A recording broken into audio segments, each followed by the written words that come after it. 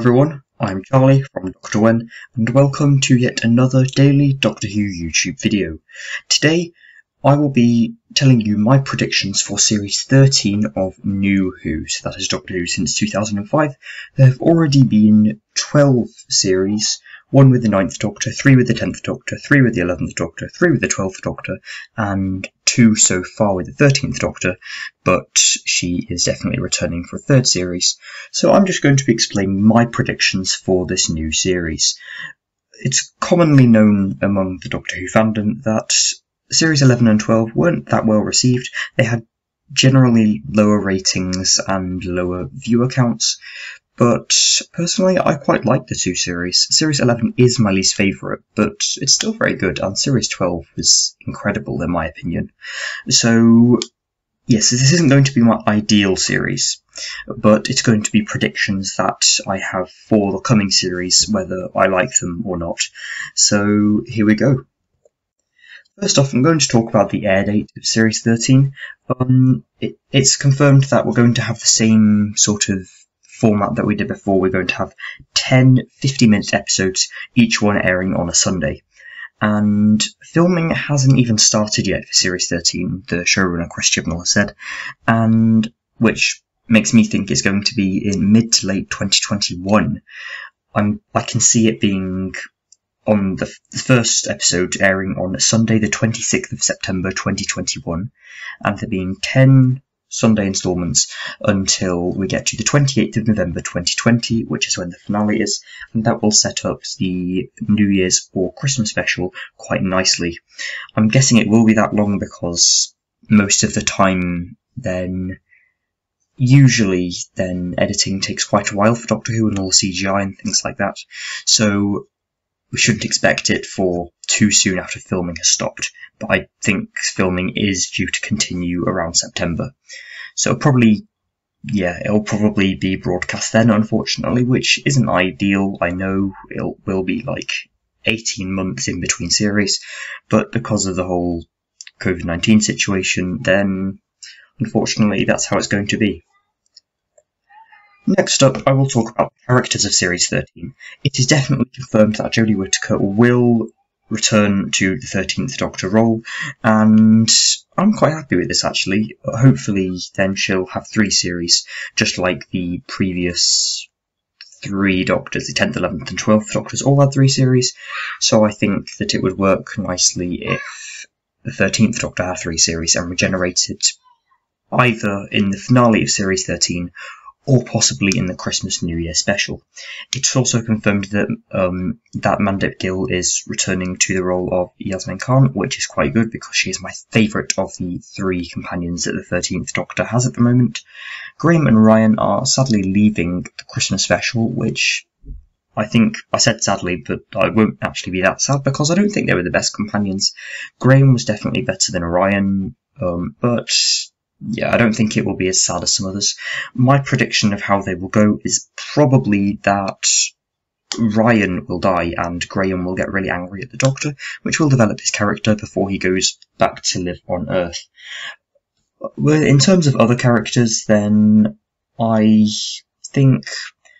guessing the Master will return, the Sacha Dhawan Master, and maybe even a multi-master story for the finale, with him and either John Sim, Michelle Gomez, or both. That would be brilliant as well.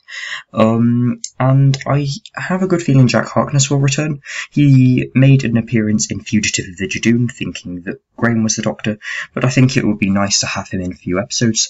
It's also confirmed that he's returning for Revolution of the Daleks, the Christmas special this year, which will be nice. Also, I think the Ruth Doctor will return because it still hasn't explained where the Ruth Doctor fits into the Doctor's timeline. I have multiple theories on this, so I definitely go and check out the video. I'll put one of those cards in for it. But I think we'll have a good range of characters actually. I think they will try to step it up with character development for Yaz as well. I don't think her character was as developed as, say, Graham's was in the first 2 series, except in maybe the episode Can You Hear Me with Series 12. So I think it will be good to develop her character before she presumably leaves at the end of Series 13 or 14. In terms of plot, firstly, I really hope it answers all of the questions that we've had brought up in Series 12 of Doctor Who, and slightly Series 11. For example, where does the Ruth Doctor fit into the Doctor's timeline?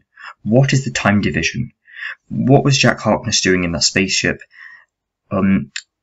Please can the Timeless Child be explained? Who is Tecteun? And there are loads of other things that we're dying to know, especially where the Master went. And yeah, I do think that there will be a Dalek story somewhere, because they didn't have one for Series 12, unless you're counting Revolution of the Daleks, and they only had one in Series 11 with the New Year special Resolution. I think it would be nice just to have a mid-series Dalek, maybe even two-parter. I think that would be nice as well. And I think, unfortunately, instead of having a blast of information answering every question in the first episode, we're going to be drip-fed it throughout the series, which I don't think it's ideal, but I think that's how it's going to be, and we're going to get another big reveal in a finale that kind of explains everything. I also think that there's going to be an overarching series plot, which would be nice, because I do quite like them. I think they're generally better series if they do have an overarching plot, such as Bad Wolf, The Cracks in Time, The Impossible Astronaut, and River Song, Madame Corarian, things like that. I think I prefer series that have an overarching plot, unlike ones like Series 11, which just have a bit of a loose kind of villain returning. I think that was a bit silly. But yeah, I think there's going to be some sort of overarching plot. They're going to answer all questions, and also, I really hope they get off Earth. All of Series 12, except the Timeless Children, were set on Earth. Sadly, Timeless Children were set on Gallifrey. But I appreciate how they try to do different things with modern Earth, future Earth, past Earth, things like that. Because, for example, in Spyfall, Part 1 and 2, we had present Earth and past Earth. In Orphan 55, we had future Earth, you know, the Orphan Planet Earth. In Nikola Tesla's Night of Terror, we had past Earth, Fugitive, the Judoon, then we had present Earth, Can You Hear Me, we had past Earth, and a bit of a spaceship, I guess. Haunting of Villa Diodati and Ascension of the Cybermen, we had Earth, and obviously in Timeless Children we had Gallifrey. So I wish they could go at least a little bit further than the orbit of Earth. Series 1 was noted for this as well, how it didn't really get off the orbit of the Earth. I think it would be nice to explore new planets, but at the moment it doesn't have the highest budget, so I can't imagine they do that much with it because the CGI might not allow it. I think it would be interesting for the Doctor to have another exile, actually. I think that's the only way having lots of earthy stories would work, a lot like with the Third Doctor when he had 3 series of exile. I thought that was quite a good idea budget-wise, and I think it would be quite smart if Doctor Who did the same. But if they're just on Earth for no reason, it wouldn't really make much sense and wouldn't be very well received, just like Series 12. That's my opinions on what will happen with the plot of this series. Other ideas I have for the series, just things that don't really fit into any of these other categories, include a new companion. I think it would be nice if the series possibly brought back Jack Harkness or the Ruth Doctor quite a lot as not necessarily a proper companion like Yaz, but a recurring character in, say, 3 or 4 episodes, like the opening 2, one in the middle and one at the end, or something similar to that. I think that would be nice, but I think this is one of the least likely things on this list. I think most of it is just going to be the 13th Doctor and Yaz. I also think they're going to bring back other villains, because lots of people don't like the new ones because they don't have many returning villains. Probably what they tried to do with Series 12, bring back the Cybermen in Ascension of the Cybermen and Haunting of Villa Diodati, and they're obviously bringing back the Daleks in Revolution of the Daleks. I think they're going to bring back some older ones like the Ice Warriors, the Silurians, and maybe the Sontarans. I think having them as an actual villain would be really good. And yeah, I think they're going to bring back some older villains. So that's my opinions on Series 13, guys. Let me know your opinions on what will happen in the comments down below, and make sure to subscribe. I noticed I do have a higher amount of subscribers now. I've had 2 in the last day, actually, and now I'm on 31, which is quite impressive, actually. I'm quite happy with that. But it would still be really nice if you did subscribe, and I'd really appreciate it as well. And check out my previous video where I reviewed the Classic Who episode, Doctor Who and the Silurians. I'll see you then, and goodbye.